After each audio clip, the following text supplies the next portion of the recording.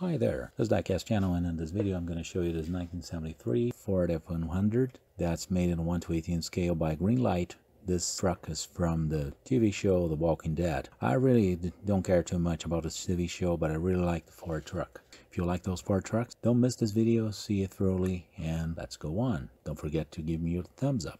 So we're going to unbox this truck and take a better look at it and do its review.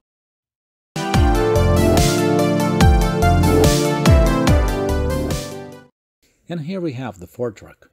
It's correctly unboxed. As we can see, it looks quite aged and somewhat dirty. It's quite normal on the countryside where people use those trucks a lot. And those are real tanks because they really last forever. They are also very comfortable and very nice to ride. This is a 1973 F100 Ranger long bed. It has opening doors and opening tailgate. The hood is fixed, but this truck is very rich in details. As we can see the mirrors, the windshield wipers, logos, door handles, seats, dashboard, which is very realistic, steering wheel.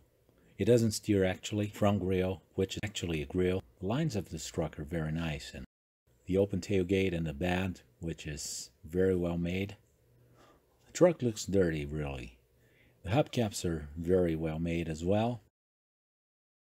As we look at this front grille, we can see that for 1973 Ford, the Ford logo is moved to the grille itself instead of being on the hood. Until 1972, it used to be on the tip of the hood. The grille is very realistic, as well as those headlights and blinkers. Windshield is dirty. It's all dusty and muddy. Doors open correctly. Interior looks very nice. It's also made in blue, just like the outside. Got the pedals, the steering wheel, which is very realistic. The dashboard is very realistic. It's got the radio, the air outlets, the rear window, the bed, the dirt. Hubcaps are very nice. They're dog dish hubcaps. You can see all those lines, which are very realistic. The blinkers and the Ranger XLT logo in the rear. One more look at the front and interior and a bed with the open tailgate. Taillights are very realistic. Tailgate is closed, and we can see the Ford logo and a Georgia license plate with a reinforced bumper.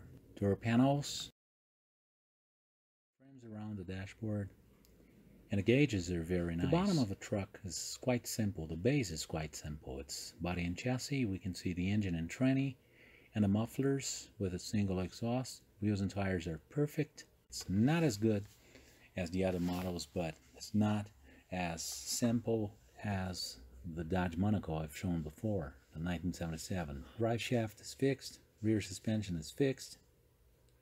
The bed is quite well reproduced. Those lines are very well reproduced. We can see the handle and the lock, which are cast in metal. The mirror, which is a separate piece. The door alignment is correct. It seems to be a little misalignment, but it's not really. The paint is worn out, just like it's supposed to be in a show. The F100 logo is painted on. Hubcaps with Ford Motor Company. And the black wheels, black steel wheels. And the blinkers at the tip of the fender. The antenna, windshield and windshield wipers. The air intake in front, and the front grille and bumper, which look very realistic. As we can see, it's a grille actually. Headlights are realistic, the blinkers are realistic, the Ford logo is very realistic, pretty much like the original truck. So this is a real nice piece to have in a collection. It's a very nice die-cast pickup truck. In the rear, the taillight, Ford logo. Ford is cast in metal, just like in a real car. The other taillight, which is also dirty. and dusty. The bumper, which is reinforced and very realistic. The interior also looks very nice. It's got an automatic transmission with the gear lever and a shift and the steering column, so there's a 3 and a 3. 2 pedals, gas and brake, and a bench seat, which is made in black. And the inside mirror. Dashboard is pretty much the square side, and instruments are rectangles. They look really like the ones in a real car. Steering wheel with the Ford logo in the center, radio, buttons and knobs, door panel, which is very good, the bed, which is very realistic. On the other side we can see the gear lever and the pedals, radio, gauges, the air outlets, and a glove compartment with a Ranger logo and a lid. It doesn't open, but it's made with such realism, as well as a trim. The F100 logo right there, fender.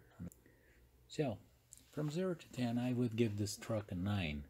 I just wouldn't give it a 10 because the hood is fixed and we can see no engine. So I'd like to thank you for all views, for all likes and comments. Please don't forget to subscribe my channel. I thank you for all subscriptions. Don't forget to give me a thumbs up and to click the bell for news. Thanks for watching and see you in the next video. Bye-bye.